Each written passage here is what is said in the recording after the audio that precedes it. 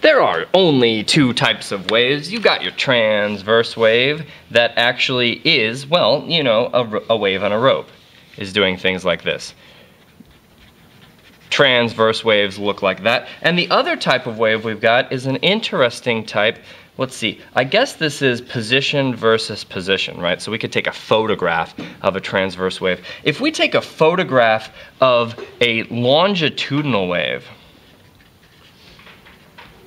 a photograph of a longitudinal wave would actually look very interesting. A longitudinal wave, for instance, would be a sound wave. A longitudinal wave is where stuff gets bunched up and then stuff gets spread back out again. And it gets bunched up and then spread back out again. You could also get a longitudinal wave if you had a slinky. Let me draw you a slinky. This is a quick sketch of a slinky. If you take a slinky and you push it forward and back really rapidly, go forward and back. So then this wave pulse will travel through the slinky like this. And we can see a longitudinal wave like this. I'm gonna try to draw it getting denser and then spreading out and then getting denser and then spreading out. That's a longitudinal wave photograph. So you don't really have much in the way of, it's not exactly position versus position, it's kind of like position versus position. I'll put quotes around this. It's kind of, you know, ish. But another way we have a longitudinal wave is a sound wave. And so if I beat a drum, for instance, or hit a table, boom, I cause the surface of the table to move forward and then back, and it hits the medium, that's this slinky in this picture right here, and the medium in sound is air, or whatever substance it's going through, and it causes a densening and a rarefaction, a compression and a rarefaction. Let's label these suckers right here. Here's a nice long word for you. Rarefaction. All my English language learners will be pretty excited to know that this word is very seldom used, but here it is, a rarefaction, and here's a compression. So instead, I could actually draw this wave as a graph of density. Longitudinal waves are kind of cute like that. So we could say, instead of position versus position, I could say density. Check this out. Density versus position. And in that case, I'd have to say that the density is large.